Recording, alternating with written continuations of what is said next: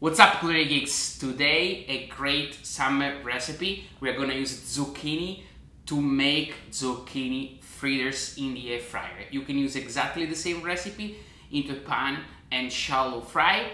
It's gonna be delicious, it's gonna be healthy and super easy to make. Let's check this out. I have 2 zucchini here. I'm gonna cut the edge off and then grate. Alright, after taking the edge off from the zucchini, I'm gonna grab the grater. I'm gonna use this side, a large bowl here, and I'm gonna just grate this zucchini. Super easy.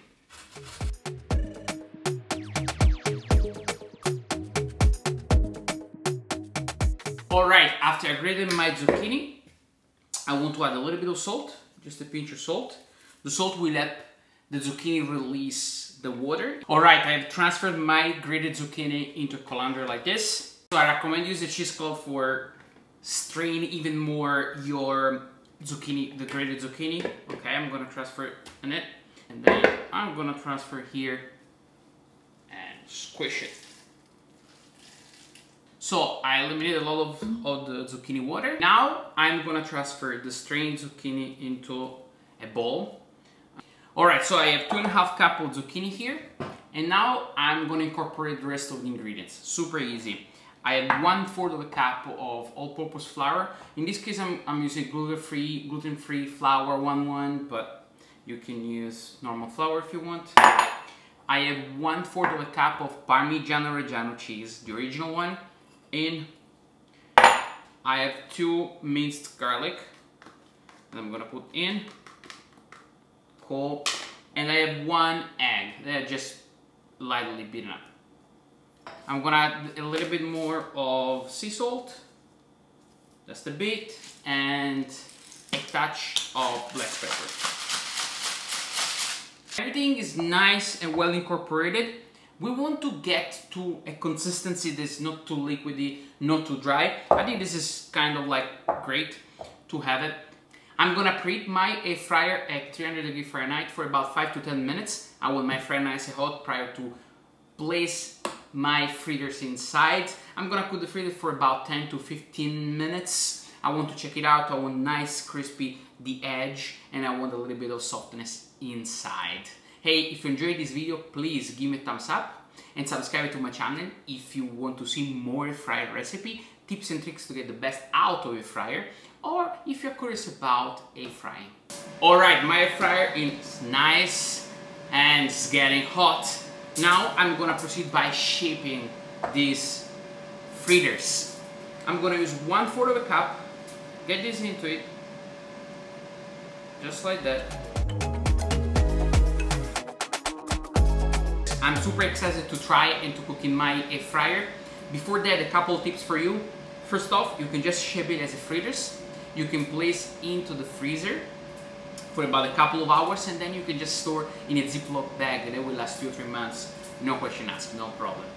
Second, if you feel like that you are kind of unsure that this will not keep it in shape, you can just place as they are into the fridge or freezer for 5-10 minutes. They will get a little bit more firmer and it's gonna be easier to cook. I'm not gonna do that. I'm gonna try to cook as they are.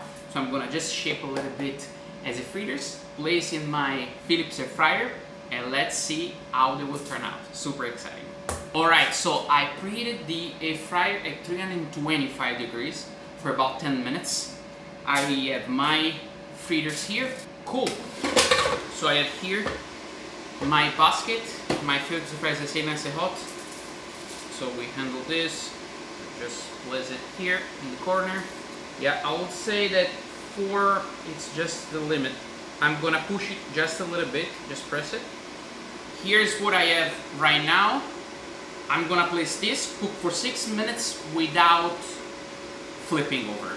I just let the air fryer do its job. At this point, I'm not adding any oil. Why this? Because now the fritters are like cold. And since they are cold, the oil is gonna be soaked into the mixture. And we don't want that. We want the oil to just help us and get the crispiness.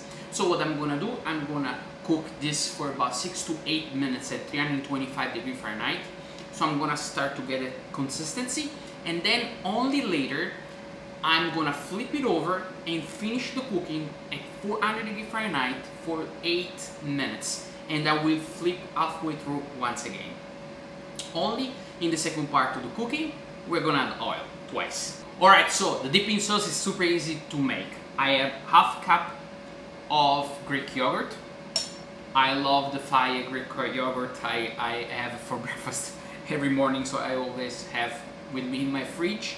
You can use any other yogurt. It has to be like, you know, plain yogurt. It's a base. I'm gonna add half tablespoon of finely chopped chives in. I'm gonna add 1 minced garlic in. And then I'm gonna add like a pinch of salt and a little bit of black pepper. Here we go. Super easy. Alright, I just finished cooking the 6 fritters. They look absolutely amazing. I just did a quick plating. I put my little dipping sauce with garlic and Greek yogurt together, put on top. Looks amazing.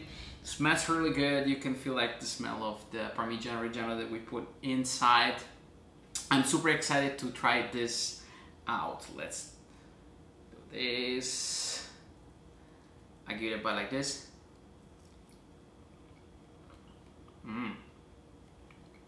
Yummy. That's a little bit of yogurt.